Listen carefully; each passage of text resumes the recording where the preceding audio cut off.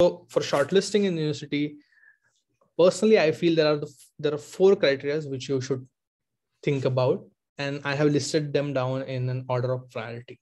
Okay. First and the most important criteria which I feel while university selection, which you need to take care of, is location. Location is the key to success. Okay. Because you might have heard, you just have to be at the right time, at the right, with the right skills, at the right spot, right? I feel location is extremely important because of the way the hiring works, right? A lot of times people, recently I have started getting this question that, hey, after pandemic, like during pandemic, a lot of things have changed, right? The way we used to work has changed. So does location still apply? I personally feel it still applies, because if you see, the industry is going back to the hybrid model, right? In US at least, wherein you would work in the office for a couple of days or maybe 3 days, and then the other days you would just work from home. The other thing because of which location is very important is, if you know, for your H1 visa, wherever you're working, you have to live within 50 miles of that location. Okay. Now, and there are multiple other reasons. Okay. There will be some restrictions which the company will apply. Even from the hiring perspective, most of the times companies would want to, they tend to hire people who are local because they don't have to pay relocation, right? If you don't know what relocation means, I'll give you an example. Let's say you are studying in UTD, okay, University of Texas, Dallas. Now you got a job as a software engineer in Amazon in Silicon Valley, Bay Area. Let's say Bay Area means there are a lot of cities within Bay Area, but let's say it's in Sunnyvale, right, which is next to where I am. So now Amazon needs to pay for you to relocate from Dallas to Sunnyvale.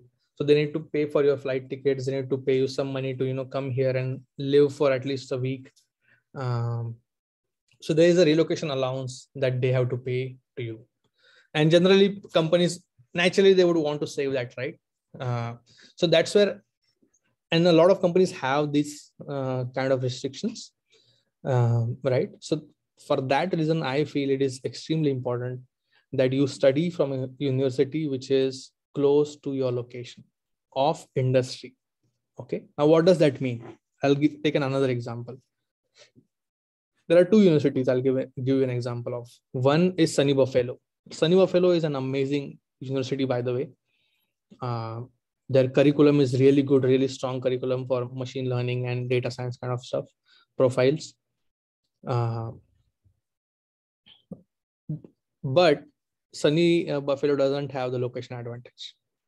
Now, if you compare that with SJSU, SJSU is in Silicon Valley, like where it's just a couple of miles away from where I live currently.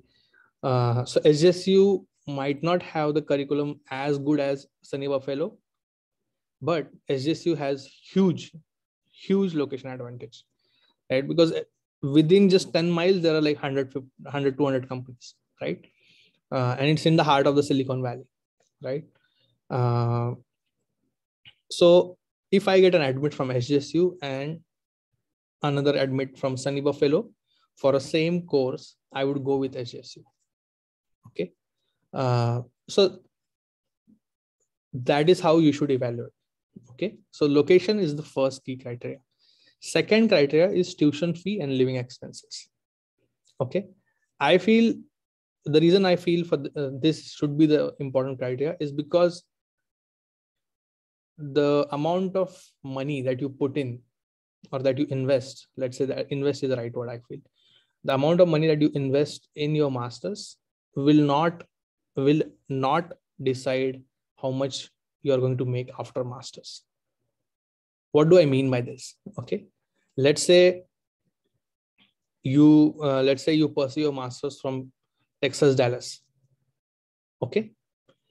Now, Texas, Dallas fees is around, I think around $15,000 to $20,000 per semester. That comes to around $60,000 for 2 years. Let's say your living expenses are $10,000. So you ended you ended up spending about $70,000 to pursue masters from Texas. Okay, let's say you got a job in Austin. Okay,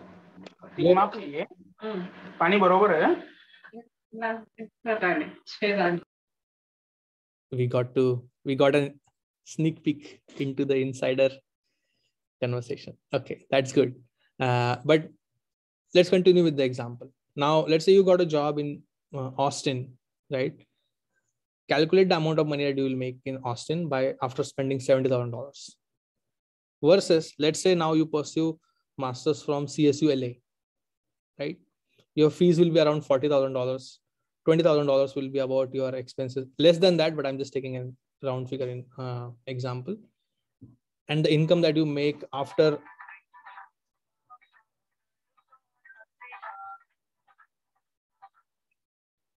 I don't know how many of you guys recognize this ringtone, but there is an amazing season called as Panchayat. Definitely watch. It's highly recommended. So in that, one of the characters have this ringtone. Okay. So continuing with the example, now let's say you spend $60,000 to pursue masters in CSU LA. How much would be your income or your package CTC after you graduate from CSU LA? You compare these two packages, and then obviously there are a lot of things like purchase parity and kind of those things, taxes. But you would realize that one of the fundamental things that you will realize is amount of money that you put in your masters does not guarantee you high income, right? So personally, I always feel that you should try to put in as less as possible to get the best education and get the location advantage. That's where you get the best ROI, return on your investment, right? Excuse me, sir. Can I ask a question? Sure. Sir, so are you suggesting that the recruitment opportunities in the universities of California are better than the University of Texas? Not exactly in the university, because here there is like no college recruitment here, right? If just like in India, what used to have, like I graduated from MIT in Pune. So what we used to have is campus placements. So there will be like a company coming on campus, and we used to get a job directly in the campus. So that is not something which happens here. But what happens is, since you have a lot of companies around the university, let's say LA, right? CSU LA, there are tons of companies in LA and in San Diego, which is south of LA. So you would be able to land good income opportunities in those universities if you graduate from there. And you would still end up spending less money compared to you would spend in UTD, right? So you have to compare that way, right? How much money I'm going to make after I graduate, right? And for that income, how much money I'm investing. So that's how I thought about it. And I was able to get some really good results with that, right? So second point is tuition fees and living expenses. The third is curriculum quality. Now, I would really encourage you to go through the curriculum that the university has for the course, right? Because remember, what is the first step that we did? We identified the skill sets that are required for the profile that we want to work in, right? Now, the way this connects to your curriculum is you need to have at least 3 to 4 good courses in your masters, which will prepare you for your internships and secondly your masters, secondly your full-time job, right?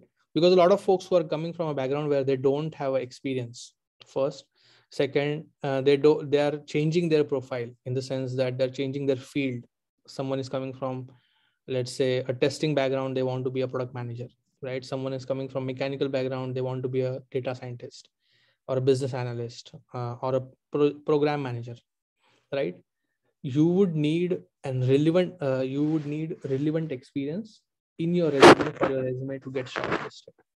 And that's where it is very important for you to really go through the curriculum or at least the courses which are which you need to take as a part of your masters, right? And how do you do this?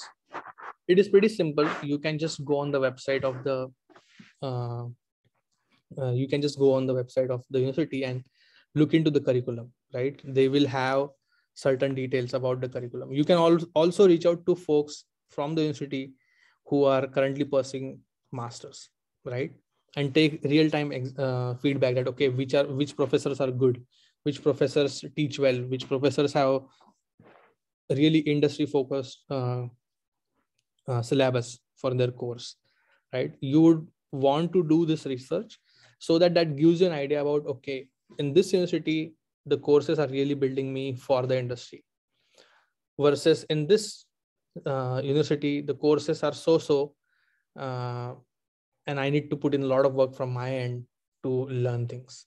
You will anyways have to put in a lot of work from your end to be ready for the industry, but you would want to leverage the money that you're already investing to prepare yourself, right? I'll give you guys an example. So in SGSU, there is a course, it's number 273, and the professor is Professor Shim. Okay. Now, if you take this course, the projects that you build as a part of this course are pretty, I would say, pretty hands-on. Okay. Because of which, what ends up happening is you get a good project added in your resume.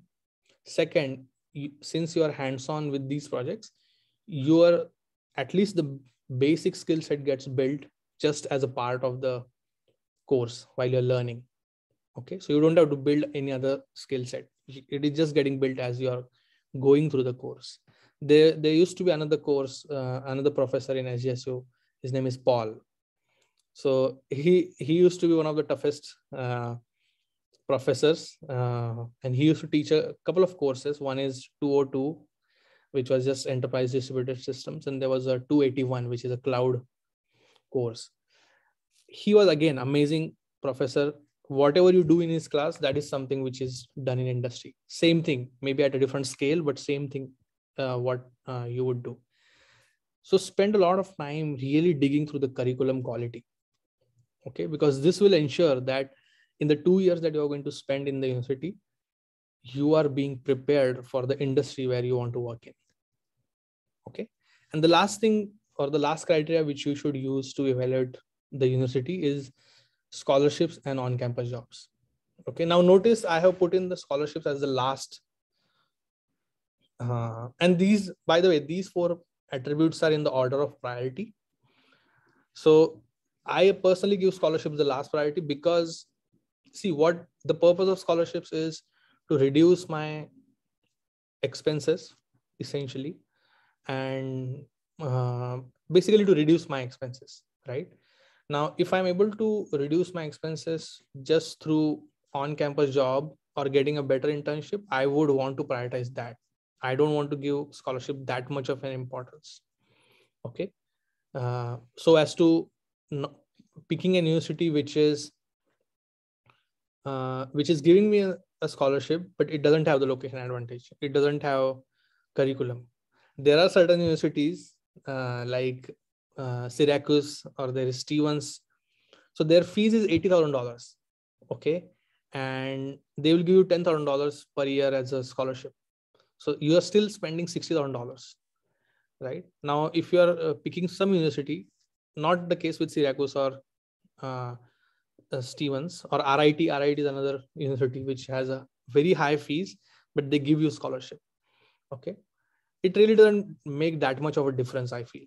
If you because personally, I also had RIT. I had applied in 2013. I had a scholarship of about, I think, $8,000 per year, something like that. So even if you have a scholarship, if you end up going to a school which doesn't have location advantage, which doesn't have good curriculum, you would end up suffering for finding a job, and that's something I would not want for any of you who have joined. Okay. So that's where I put scholarships as the last,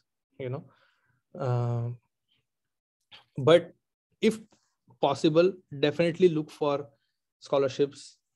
If available, definitely look for it. I mean, why not? just take it. And on-campus jobs. This is another very important thing. I personally feel you should be able to go to a university where you have good number of on-campus jobs, not TA and RA. I generally do not recommend TA and RA, and you might have watched a video on that. Personally, I do not feel they are productive. Okay. I'm talking more about desk jobs like student assistant or some IT assistant, some kind of things where once you leave the job, you don't have to take the job with you at home, versus something like RA. If you get an RA job, the same thing which requires someone to do a 10 hours of research to come to a conclusion, someone else might need 20 hours, right? And I have seen personally this, and this is just again my personal experience, that you would end up spending much more time than what you get paid for in RA and TA. Okay, because there is a lot of preparation that you need to put in to be ready for that job every week. Okay, so I generally recommend jobs where you don't have any, which once you leave, the job is done. It's only physical, it's not mental. It doesn't require your mental energy. But on-campus jobs are huge. Definitely, you need on-campus jobs so that you can pay for your living expenses, and that way you don't have to, spend money from your loan. Okay. So these are the 4 things which I feel are very important in evaluating an university.